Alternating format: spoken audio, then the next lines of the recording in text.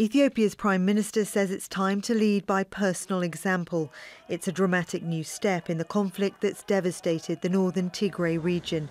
In a statement released on social media, Abiy Ahmed said, "This is a time when leading a country with martyrdom is needed. I will go to the front line and lead the military from the ground myself. Those of you Ethiopians who want to be remembered by history for the sake of your country, join me in the fight today."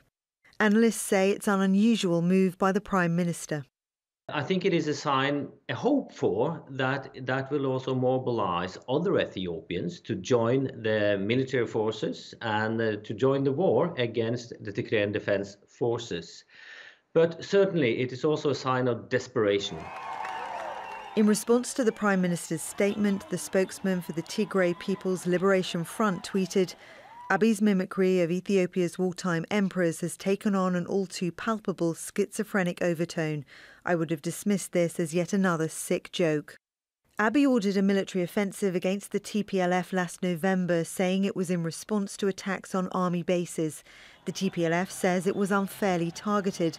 But in June this year, Tigrayan fighters recaptured the regional capital, Mekelle, and they're now advancing on the capital, Addis Ababa. Despite a flurry of recent diplomatic activity, a ceasefire has not been reached, and analysts say the language used by Abiy in Monday's statement is worrying. He does have a military background. If you look at his Nobel Prize speech from some years ago, he used a lot of war imagery to talk about the lessons he'd learned about the hell of war.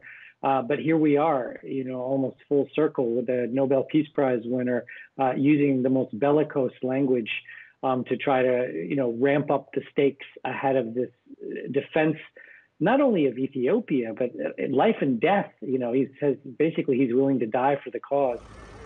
Both sides of the conflict continue to maintain hardline positions and have set preconditions ahead of any negotiations. Victoria Gatenby, Al Jazeera.